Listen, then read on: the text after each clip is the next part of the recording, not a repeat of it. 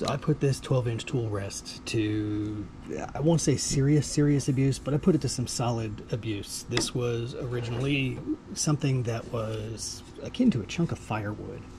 And I went on ahead and took this nice rough and gouge one that, on the original one that I had on this, honestly, it would have torqued and it would have twisted this whole piece off. I actually have gone through several long tool rests, and so, you know, just stopped using them. But it held up to this quite nice, and again, nice and smooth going across. It was so nice to not have to move the tool rest again, so I'm looking forward to using this Grizzly stainless tool rest a lot more in the future.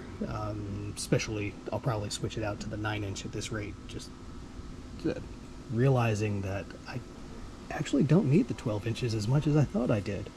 Haha, laugh all you want.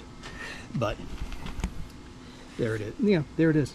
Loving it, and gonna use it some more. It held up to some abuse, and I'll be putting it through some more abuse over the next couple of weeks.